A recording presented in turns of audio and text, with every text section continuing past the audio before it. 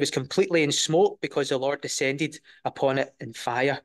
Its smoke ascended like the smoke of a furnace, and the whole mountain quaked greatly. And when the blast of the trumpet sounded long and became louder and louder, Moses spoke, and God answered him by voice. Now we're going to head across now to Exodus chapter 24. And in between this reading to Exodus 24, Moses goes up to the mount with the Lord God, and he gives him the Ten Commandments, and he gives him laws and gives him laws that the people have to obey, and the commandments and all these different responsibilities for the people. And then we come to Exodus chapter 24. And we're going to read from verse 1. And it says, Now he said to Moses, Come up to the Lord, you and Aaron, Nadab and Abihu, and 70 of the elders of Israel, and worship from afar. And Moses alone shall come near the Lord, but they shall not come near, nor shall the people go up with him. So Moses came and told the people all the words of the Lord and all the judgments. And all the people answered with one voice and said, All the words which the Lord has said, we will do. And Moses wrote all the words of the Lord, and he rose early in the morning, and he built an altar at the foot of the mountain, and 12 pillars according to the 12 tribes of Israel. Then he sent young men of the children of Israel who offered burnt offerings and sacrificed peace offerings of oxen to the Lord. And Moses took half the blood and put it in basins, and half the blood he sprinkled on the altar. Then he took the book of the covenant and read it in the hearing of the people. And they said, All that the Lord has said we will do, and be obedient. And Moses took the blood, sprinkled it on the people, and said, This is the blood of the covenant which the Lord has made with you according to all these words. Then Moses went up, also Aaron, Nadab, and Abihu, and 70 of the elders of Israel, and they saw the God of Israel. And there was under his feet, as it were, a paved work of sapphire stone, and it was like the very heavens in its clarity. But on the nobles of the children of Israel he did not lay his hand, so they saw God, and they ate and drank. Then the Lord said to Moses, come up to me on the mountain and be there, and I will give you tablets of stone and the law and the commandments which I have written, that you may teach them. So Moses arose with his assistant Joshua, and Moses went up to the mountain of God, and he said to the elders, Wait here for us until we come back to you. Indeed, Aaron and Hur are with you. If any man has a difficulty, let him go to them. Then Moses went up into the mountain, and a cloud covered the mountain. Now the glory of the Lord rested on Mount Sinai, and the cloud covered it 6 days. And on the seventh day he called to Moses out of the midst of the cloud. The sight of the glory of the Lord was like a consuming fire on the top of the mountain in the eyes of the children of Israel. So Moses went into the midst of the cloud and went up into the mountain, and Moses was on the mountain 40 days and 40 nights. Turn with me now to Matthew chapter 27. Maybe you're picking up little themes of as I'm reading this. Matthew 27. I just thought about Mount Sinai, and now we're going to think of Mount Calvary. Matthew 27, and we'll read from 27 as well. Matthew 27 and 27. And it says this, Then the soldiers of the government took Jesus into the praetorium and gathered the whole garrison around him. And they stripped him and put a scarlet robe on him. When they had twisted a crown of thorns, they put it on his head and a reed in his right hand. And they bowed the knee before him and mocked him, saying, Hail, King of the Jews. Then they spat on him and took the reed and struck him on the head. And when they had mocked him, they took the robe off him, put his own clothes on him, and led him away to be crucified. Verse 33. And when they had come to a place called Golgotha, that is to say, a place of the skull, they gave him sour wine mingled with gall to drink. But when he had tasted it, he would not drink. Then they crucified him and divided his garments, casting lots, that it might be fulfilled which was spoken by the prophet. They divided my garments among them, and for my clothing they cast lots. Sitting down, they kept watch over him. Go across to verse 45, please.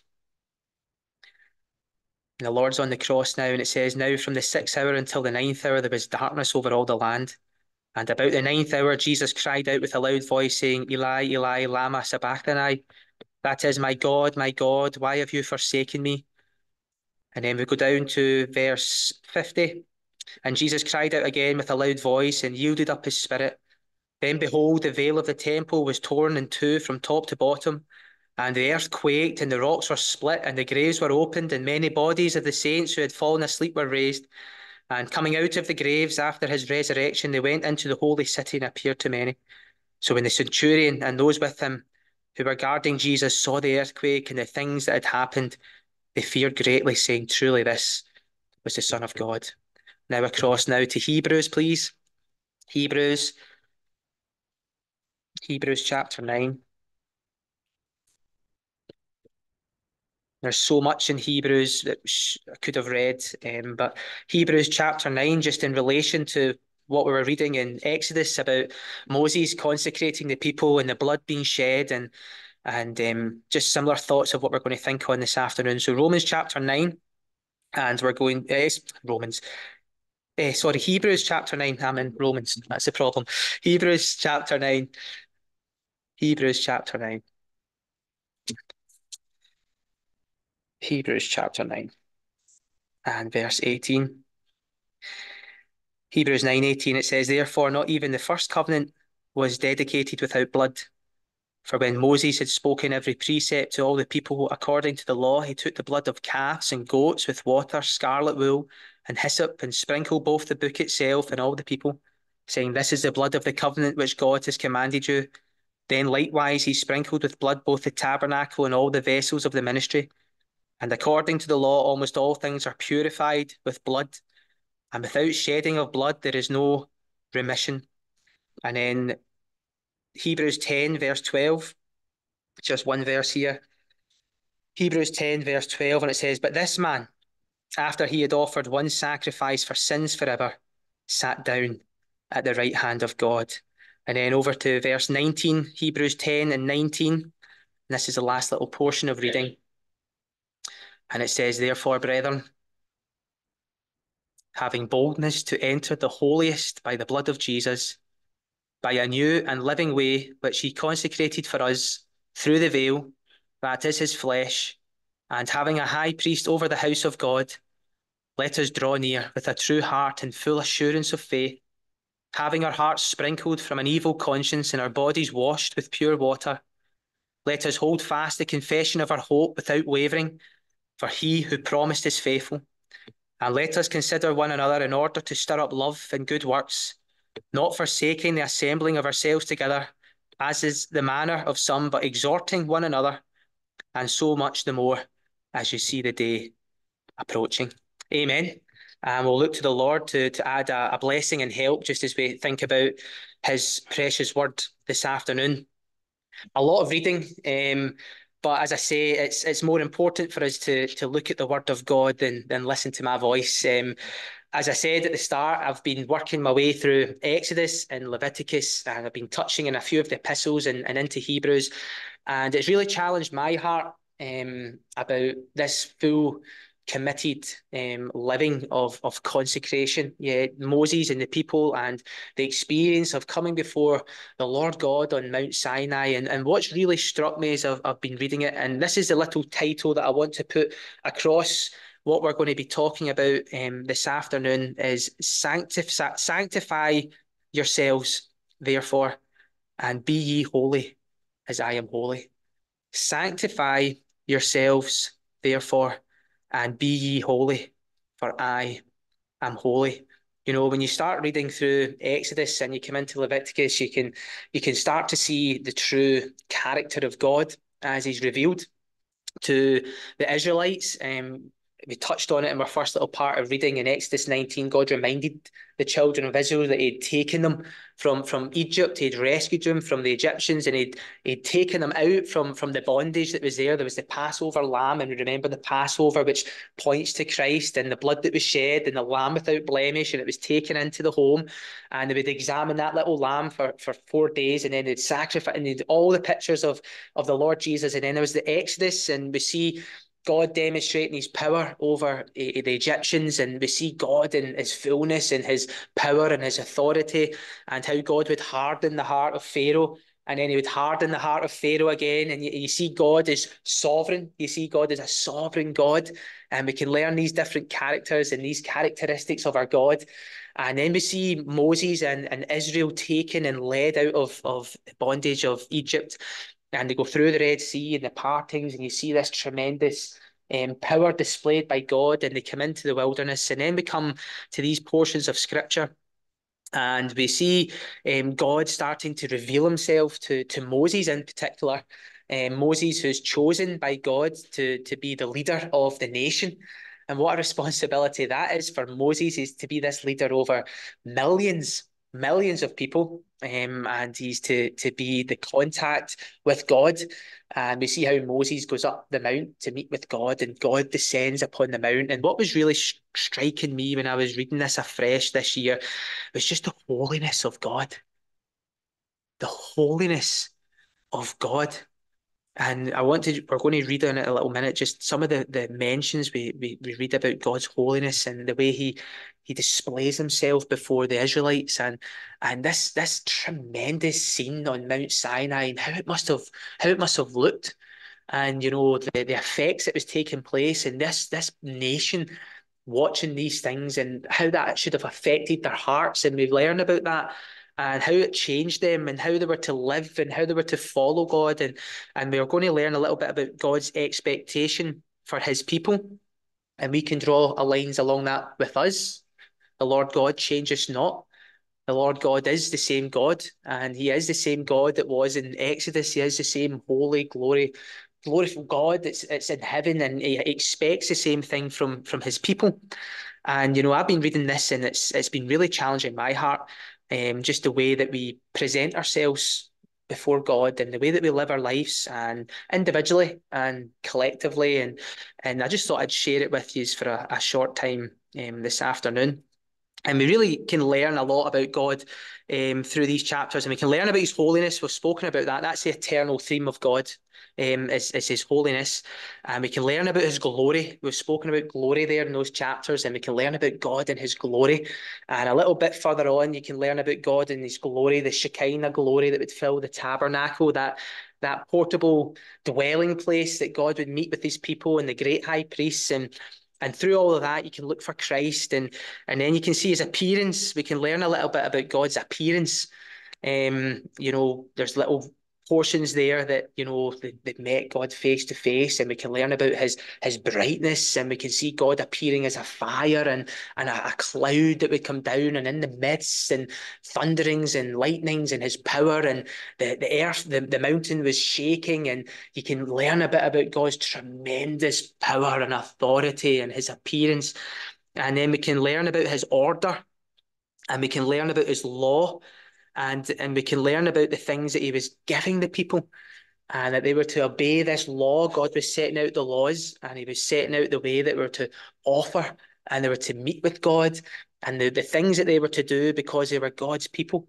So these are all the different things that you can learn as you're going through Exodus and Leviticus. And I know there's some young ones here, and I remember when I was younger, I was speaking about it when I was going to like the Sunday schools and the camps and things like that. And I used to maybe try and read my Bible. Whenever I got to like these parts of Exodus and Leviticus and Numbers, you were like, "Oh, not again," and you would struggle, and you'd be reading it, and you're like, what does this actually all mean? Or what's this got to do with me today? We're in 2024 now, and we're reading about these laws and these offerings and these different, the tabernacle, and you're like, these furnitures, and you'd be reading through bits in your Bible, and it'd be like, this bit of furniture was to be designed this way, and the priest was to wear these garments. And when I was younger, I'd struggle, and you would like, what's this actually all meaning, and what am I getting out of it? But the more you kind of read it, and the more you go to like teaching meetings, people that are better than me teaching it, and you start to actually look for the things that you should be looking for.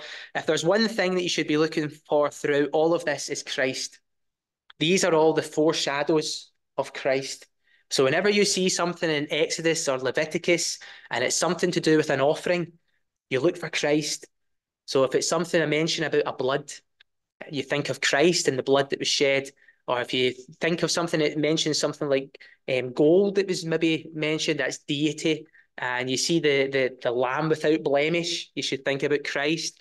Or you think about the fine flour, you think of the Lord who is even and pure and sinless. And you see all these wee pictures, and then you can see the tabernacle taking shape, even the colours.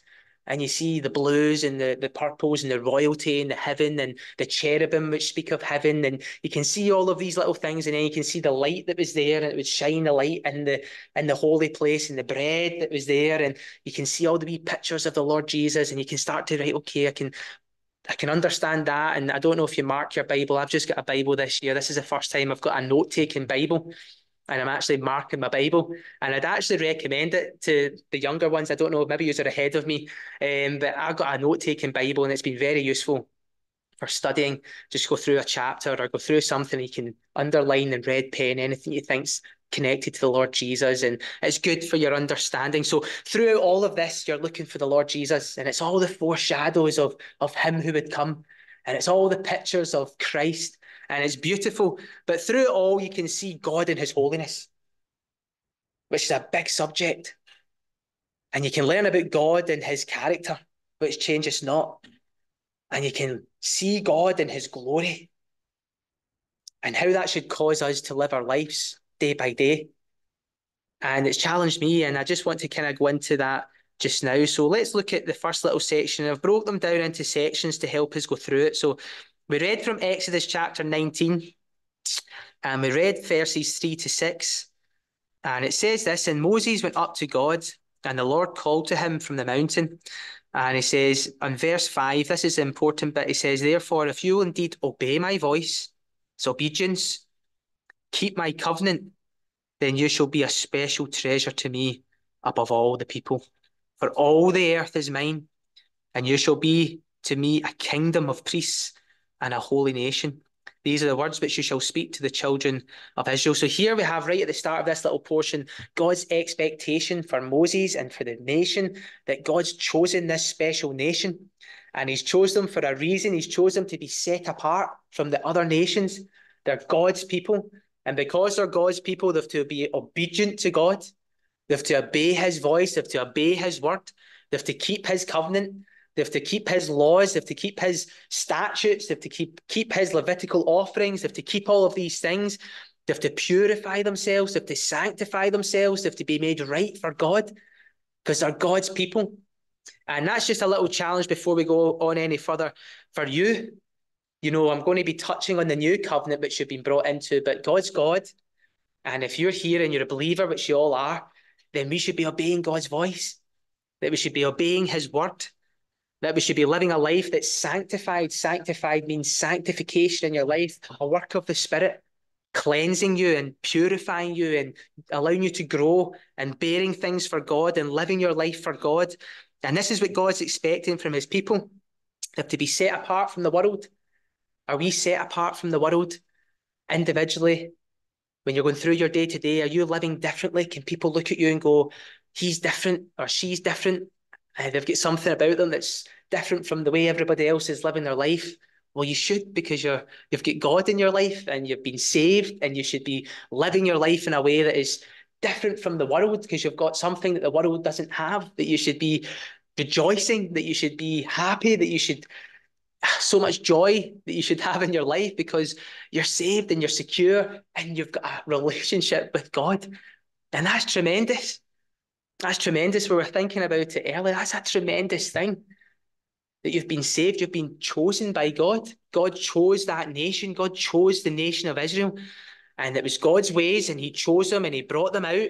Just like you've been chosen, you've been brought out of bondage of sin. God chose that nation of Israel, and the Passover was there, and then they were brought out because they were covered with the blood, and they were brought out of bondage, and they were heading for the promised land. And that's you, that's me. We've been saved, we've been covered with the precious blood of the Lord. You've been brought out of bondage of sin and death, and you've been brought into a newness of life. And that should cause you to be rejoicing this afternoon here. You should be, yes, I'm saved, and I'm what, and you want, because of that, therefore, because of these things, you want to obey him, and you want to live your life for him, and you want to be listening to him, and you want to be reading the word of God, because that's how God communicates to you. And you want to live your life for him, and you want to be set apart. But not only that, what else were they? They were to be a holy nation, and they were to be priests. And that's an amazing thing as well. The Bible tells us in Peter that you are a priesthood, you know, no longer in the old covenant, but the new covenant, that when you're saved, that you've become a priest. A priest unto God where you can offer sacrifices of worship and praise. And God wants to hear your praise and your worship and your devotion and your wholeheartedness just pouring out towards God. And that's a good thing to be reminded that when you're going through your day to day and your week to week, that you should spend time before Him and offer your heart of praise and worship the God who loved you and saved you, redeemed you, brought you into His chosen people and into His kingdom. Tremendous things that you can think about in these little portions of Scripture. So that's God's expectation for Israel, but it's God's expectation for us as well to be obedient, to become a priest, to serve a holy nation, be set apart, all these little things that we can learn about. And then we have the response. So we have the response of Moses. So Moses goes up from verses 7 to 15. We learn about Moses' response. He goes up and he comes back and he goes and sanctifies the people. He gets them ready. He cleanses the people. They have to be washed. You see that there in verse 10.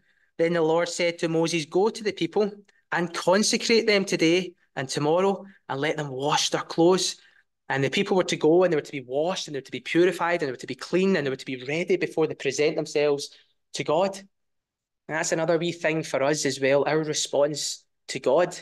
You know, yes, you've been saved, you've been redeemed, you've been brought out of bondage, you've been brought into a newness of life, and you know, you can serve God, you're now a priest, and you can offer these sacrifices of praise and worship and aroma that can flow, but can only be done if you're consecrated and you're sanctified and you're washed.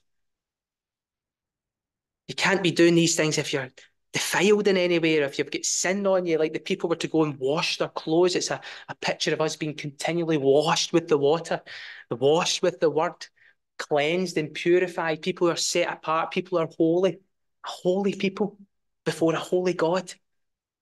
You know, God can use you if you're offering yourself with holy hands, if you're coming before Him and you're continually being washed and cleansed and seeking Him to have a relationship with the true and holy God and being in that position and in that right place before Him. Even this morning when we come in to remember the Lord and into the Lord's Supper and into that environment, you know, it reminds us in Corinthians and it tells us how we should be approaching the Lord and how we should be entering into His presence. It's a holy place. You know, did we spend the time this morning before we came in? Did we get ourselves ready to meet with the Lord? Are we ready to meet and feel His presence? You know, when was the last time? I don't know, maybe Auchinleck's better than Renfrew or other places, but we actually felt the glory of the Lord amongst us and His presence right there in our midst. If we were all ready and we were really all set apart and we were all offering ourselves and we were all washed with the water and we were all seeking holiness in our lives and we were totally obedient to the word and we were coming in and we could feel the presence of the Lord. Coming into His presence and feeling the presence of the Lord. Now that's a tremendous thing, and you can go back into times. I'm sure people in this room can think back and they can remember when you've been in a meeting. You think the Spirit of God was there, or you can come into a revival meetings, or you can think back to when people were being saved, or you can think, "Oh, that meeting was powerful. The presence of the Lord was there." You know, it's a real thing. I think we've maybe moved away from that a wee bit and think, you know, this just happens every so often, but why should it happen every so often? If we were a people who were a chosen priesthood and set apart and were holy and were continually pouring out all that we have before the Lord and we were crying out to Him to just fill us with the presence, the glory in this place, and just you could feel the Lord.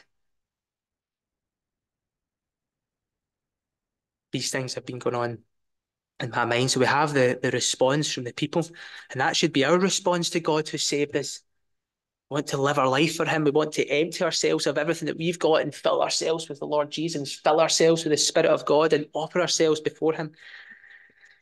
And then I want to really think about God on the Mount, because this is the bits that actually got me a little bit scared, a wee bit fear when you think, you know, sometimes you can go through, not the motions, but you can just go through reading or praying and you just becomes maybe just part of your routine, that you're just, I'll pray in the morning and then I'll spend a wee bit of time in the Word. And these are good things.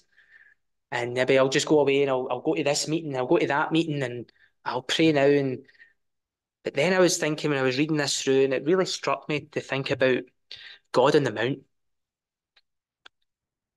and to think about the holiness of God in this mount. And we're going to look at it in Hebrews, which we read, because this is a tremendous, tremendous thing that we're going to think about.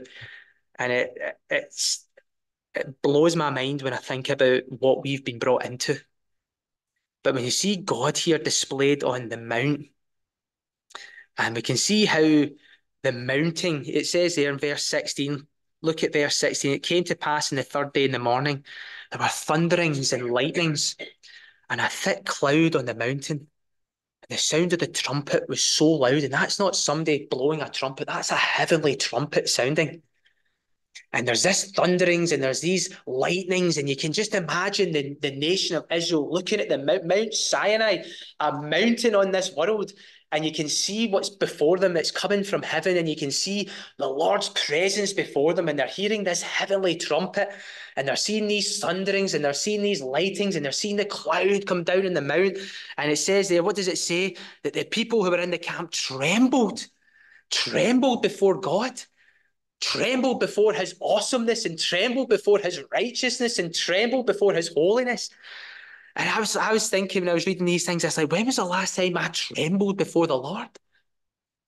Personally, should I be trembling before him? Should I have that image in my mind more often of thinking of God and heaven? You can go to Ezekiel chapter 1 or Isaiah chapter 6 or go into Revelation, and you get a sense of the throne of heaven, and you get a sense of the glory of God, and you see the beasts that are bowed down. Holy, holy, holy is the Lord God Almighty, who is and is to come continually. Holy, holy, holy. And you see the Lord here in the mount, and you see the tremblings and the lightnings and the trumpet sounding and the people falling down before God. Should that be our heart? Have we lost this sense of who God truly is? And all his power and all his glory and all his holiness? Have the people of God just got a little bit missing the mark? Should we be coming before him, trembling before him in his holiness? Reverently adoring him, praising him. Oh, if we just got a little glimpse of his glory, a little droplet of his glory, how would it change our lives? How would we be living our lives if we could just see a little glimpse of all the glory of heaven? It's been my prayer that the Lord would just allow that just to permeate into my mind, just to understand him just a little bit more, just to understand who he is. In all his fullness, my mind will never be able to comprehend it, but just allow it just to come out of the word of God as you read these portions of scripture. Read Exodus, read the Mount Sinai and the thunderings, and you go into Ezekiel 1, go into Isaiah 6, go into Revelation, you see the Lord, you see the throne room of heaven, you see the glory that is there. It's tremendous. And the people of God should be trembling. We should be on our faces before him. We should be crying out to him to fill these places, to fill our nation with that glory, for people's hearts to be responding to him, for the God's chosen people's hearts to be responding. It has to happen with us. It has to start with us. Our hearts just a little bit too hard. Does the Spirit of God need to come in and just soften us down again? Let the word just come out fresh again. Just get a little glimpse of who God is again, and just cause us just to fall down before him. Fall down before him and just worship him. Worship him. Adore him. What a change it would be. Worshipping the Lord. Worshipping the Lord. And you see the tremendous glory on the mountain. You see the people falling down and they're consecrated before them. You see God responding, and you see Moses going up the mountain. You see the fellowship that's about to be had. And then we go over to 24. This is the important bit when you talk about the doctrines and you see these things. And this is important for the young people when you're thinking about these portions of scripture. You think about here the blood. You see this is all consecrated by blood. It's all consecrated by the blood that was shed. And in Exodus 24, we see what Moses was to do. Moses, he went and he rose early in the morning and he built the altar, and we see the worship Moses was prepared. He's up early in the morning and he's building these altars, and there's the 12 pillars that represent each tribe of the nation. The whole nation's there before the mount, and Moses is there and he's interceding for the people. And then he goes and he gets the oxen, and he has these sacrifices, the burnt offerings and the peace offerings of oxen to the Lord. And then he takes the blood, and what does he do? He puts them in the basins. He has these bloods in the basins, and he goes and he pours half of it onto the altar, and then he takes the book of the covenant and he reads it before the people. And the people all hear it. And what do they say? They say, all that the Lord has said we will do and be obedient. Verse 7. So that's them saying, we have heard what you're saying and we will obey that voice. And then Moses takes the blood and he sprinkles it on the people. There it is, he sprinkles the blood on all the people, and the blood's shed upon the people, and the blood's shed upon the altars. And you're seeing pictures of Christ, and you're seeing Moses, and the people are being set apart, and they're being consecrated, and they're being set for God. This holy, chosen kingdom of people, this priesthood have been set, and they're there, and they're sprinkled with the blood, and they're chosen. And then we see what goes on after it up the mount. And the covenant here is marked by blood, and blood is so important. And you could take that portion of scripture and you could put a little bracket around it. You could just say Christ and underline it, because we're going to go to it in a little minute. And then we see there the covenant that was made with the people is consecrated by the sprinkling of the blood. It's important. It's important. And the covenant there was made, and the offerings were made, and the sacrifices was made, and it was put on these 12 pillars and on the altars, and they were all marked. The whole nation was covered with the blood, and then the people were covered in the blood, and they all said with their mouths that they will be their people and will obey what the Lord has said. And that's it set, and the covenant set. The old covenant is set with the people and the Lord and Moses, and it's all bound there together, and it's bound with the blood. And it foreshadows of the Lord Jesus Christ. And we're going to turn to it in a little second. But before we do, I just want to look at this portion of scripture on the mount with God. And Moses, and they go up, Aaron, Nadab, Abihu, and the 70 elders, and they go up and they see God, and there was under his feet a paved work of sapphire. And it was like the very heavens in clarity. And it's beautiful, and they go up, and then it goes down, verse 17. The sight of the glory of the Lord was like a consuming fire. There's one of the pictures of the Lord. It was like a consuming fire upon the mount. So Moses went into the midst of the cloud and went up on the mountain, and you see this consuming fire. And we've thought about the pictures and the scene on top of Mount Sinai. It's just a wee side note just before I go on. I was actually watching a documentary with my grandfather, and it was about this little portion. It was actually a wee while ago, and they say you can actually still go up Mount Sinai, and for whatever reason, we know the reason, but there's actually marks upon the top of Mount Sinai where there would have been a consuming fire. And it could only have been if God's presence was there. So it was actually backing up the actual fact of this portion of scripture. And on Mount Sinai today, there's actually like burnt marks upon big rock faces and things like that. And it was in Israel. It was a Jewish type thing, and they were talking about Moses, and they were talking about the Red Sea parting and these things. But they went to that point and they were talking about Mount Sinai. To this day, still has the marks of where God was like a consuming fire on this world. It's incredible. Just a wee side thought. I thought I'd just put that in there. And we see this consuming fire on top of the mountain.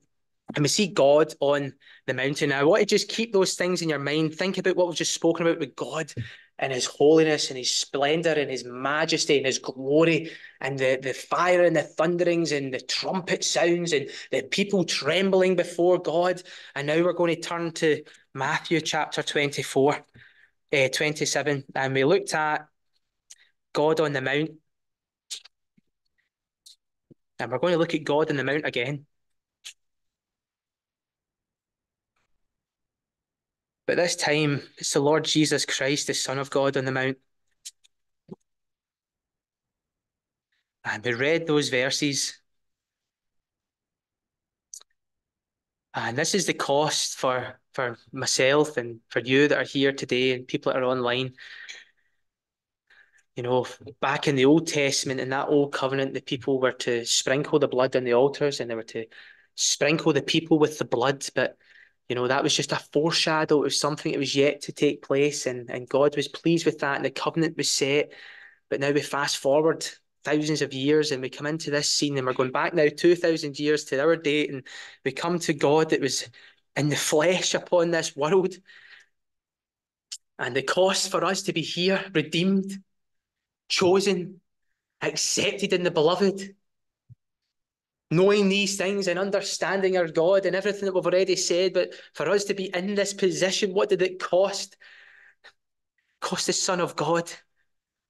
Cost him to be humbled into a man's body, to be humbled before these Roman soldiers. And it tells us the horrible things that they'd done to God. This is the Son of God. This is the God that's equal with God on the Mount of Mount Sinai. He's the one that is totally imbalanced with him. He's totally balanced, with him.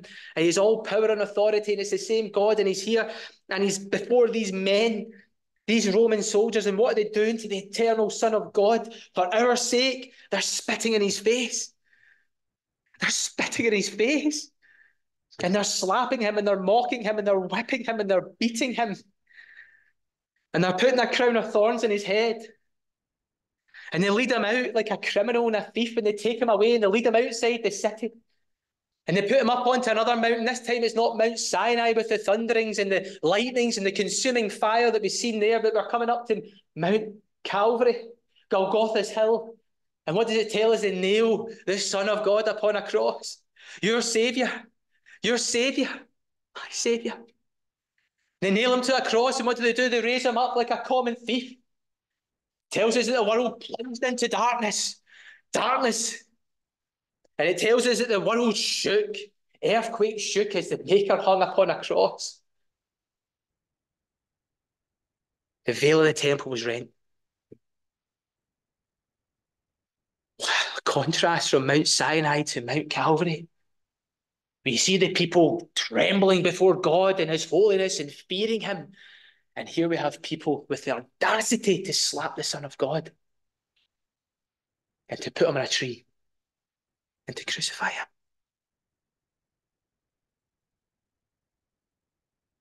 Brothers and sisters, it was the only way that we would be here today. It was set in eternity past that our Saviour would hang in a tree. The one who had all that glory in the place of eternity past, the one who had complete balance in the warmth and the beauty of the Godhead, would one day be found on a cross, hanging there suffocating for my sin and for your sin. What a Saviour. I just wanted to glorify the Lord Jesus Christ. I just wanted to exalt the Lord Jesus Christ for what he endured for our salvation. It's a tremendous thing. It's a tremendous thing that the Lord Jesus Christ, the Son of God, would hang in a tree upon a mount for our sin. Oh, the cost. Oh, the cost for us to simply turn and put our faith in him and to be saved. How wonderful the gospel is. How wonderful it is for us to be here. How wonderful it should be for us to say that we're saved. How wonderful it is for us to serve the true and living God by the blood of the Lord Jesus Christ. He was the fulfillment of all the foreshadowing. And now let us turn to Hebrews. Just conscious of time. Hebrews chapter 9. And here we have the little bit of fulfillment, and we can learn about that in Hebrews. In Hebrews, you could just write over it, it is finished, completed, the work is done. And when you want to learn about all the fulfillment of the Old Testament and all these things, turn to the book of Hebrews, and Christ is exalted. He's the one who's superior than all of these things, the one who's greater than all of these things. And if you want to learn about the fullness of Christ and the fullness of that sacrifice and the acceptability of it by God the Father, then read Hebrews, and your mind can be taken up with him, and you can be lost in outpouring of love for him as you go through all of these things, and you can learn about your Saviour and how great he is, and you can really get in about it, and you can really understand him and what it cost him for us to be saved. And then we read here in verse, what's that? Hebrews 9, verse 19, 18 to 22. We learn there the fulfillment of what we spoke about in Exodus, and we see Moses who took the blood and he sprinkled it. And then we see the Lord Jesus, we read that in Hebrews 10, verse 12. But this man, after he'd offered one sacrifice for sins forever, sat down at the right hand of God. And we see the fulfillment of what was in the Old Testament. You see the Lord Jesus, who was the fulfillment of that blood being shed, the sprinkling of the blood. We see the picture being fulfilled. We see the Lord Jesus who has offered himself once. And you see throughout the Old Testament, all the Levitical offerings, that it was the continual work, the continual offerings, the continual burnt offerings, the continual work of the priest, the continual work of the great high priest. It was always working service. It was offerings had to be made, offerings had to be made, offerings had for the sin of the people, for the sin of the people. But this man, after he had offered one sacrifice for sins forever, sat down at the right hand of God, fulfilled, finished. It's a beautiful thing, you know, when you think about the tabernacle and you think about the service of the priests that would go into the holy place and the table of showbread and the candlestick and the incense that would flow, and then there would be the veil and they would go through the veil of the cherubim, the great high priest in the Day of Atonement.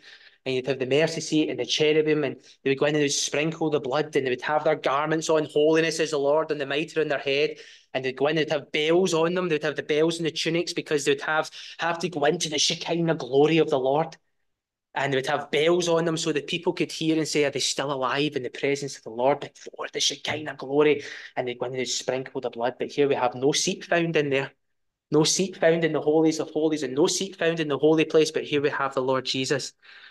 After he had offered one sacrifice for sins forever, sat down. Finished. Rest. A place of reward. Complete.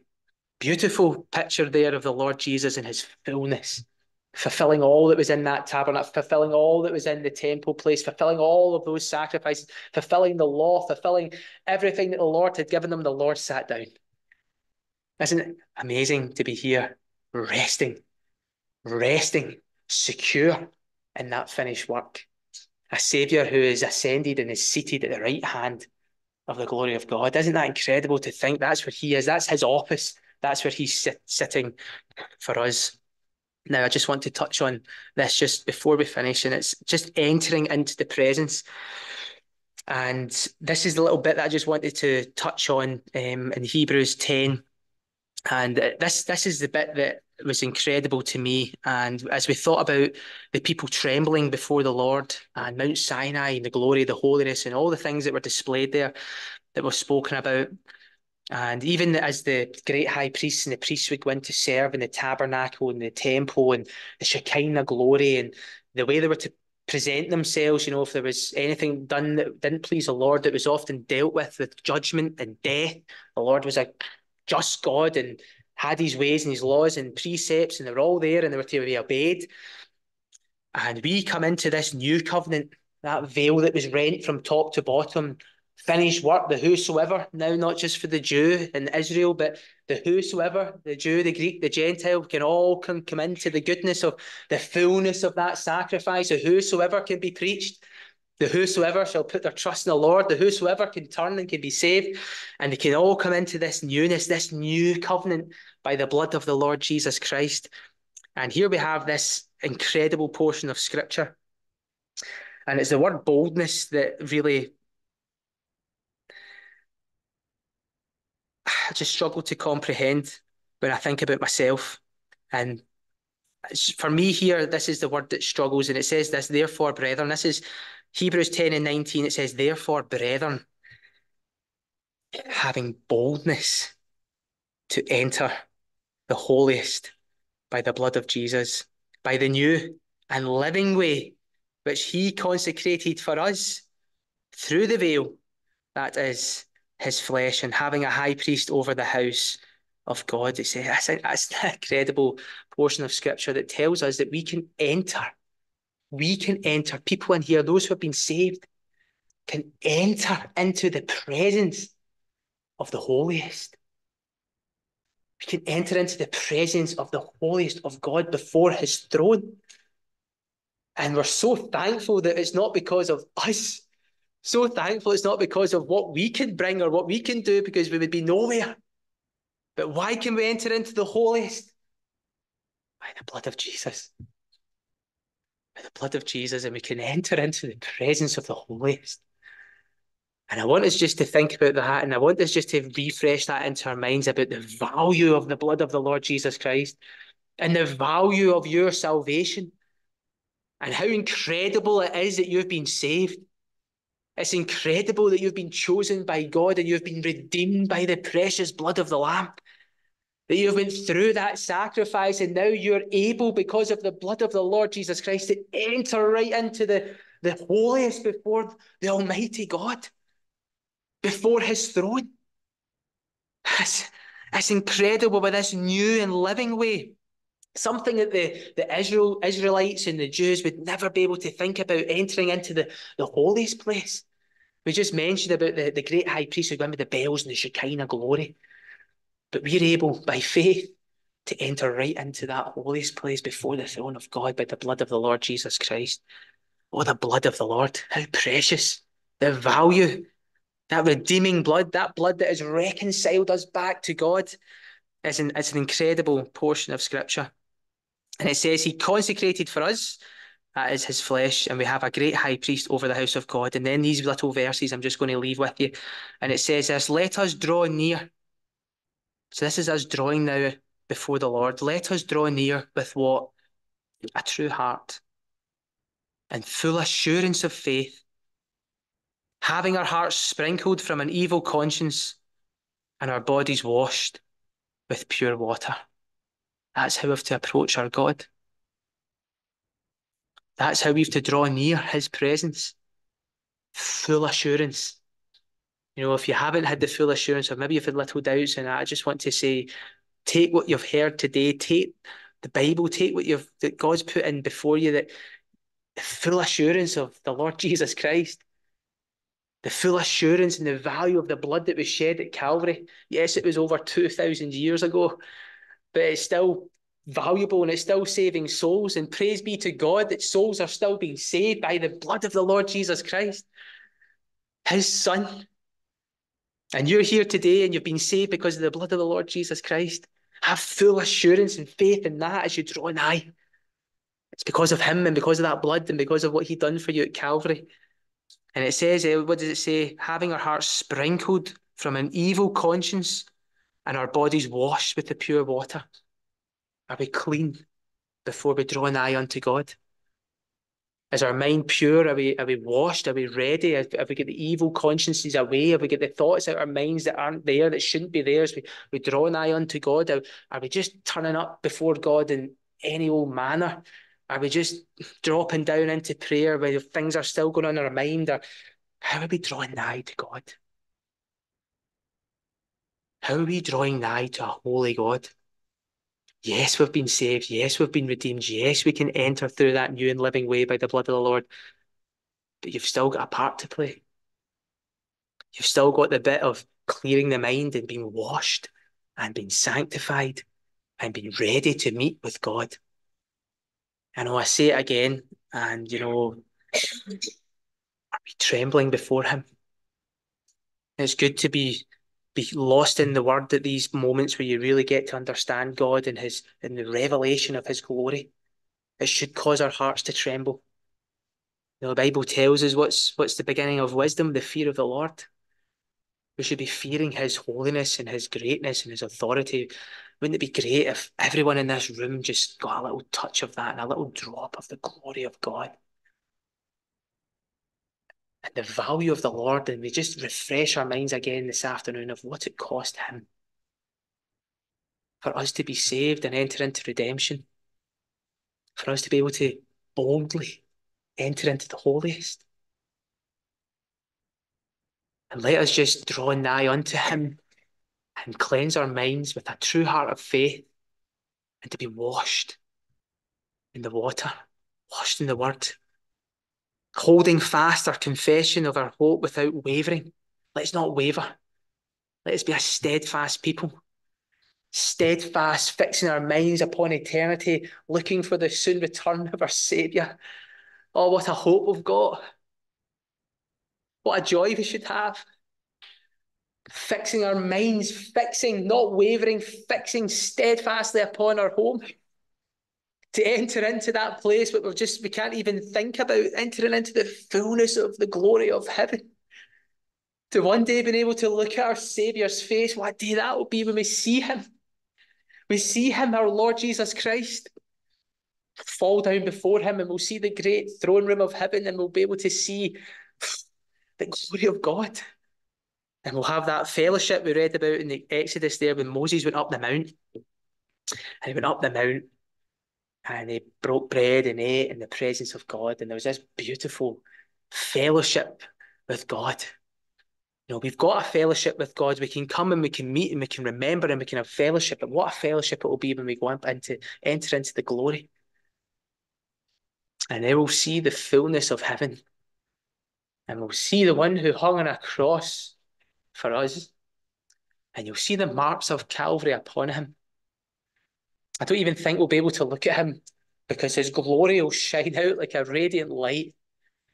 And I think all we'll be able to do is fall down, and what we'll do, we'll tremble before him. Tremble before him. My prayer for my heart is that I would tremble before him more, day by day. Be found low, emptying myself, and asking the Lord just to allow me just to have a droplet of the glory in my mind. Oh, how that would change us. How it would change us individually, how it would change our assembly, how would it change the pouring out of the gospel, how it would change our nation if we had people that were ready, trembling before God and seeking God and waiting and watching for God, and their whole lives were just saturated with God and with prayer and with worship. Oh, let that be our hearts this afternoon. Thanks for listening. I know I can diverge and ping off different tangents, but let's just pray and let us just ask for God's help for each of us. And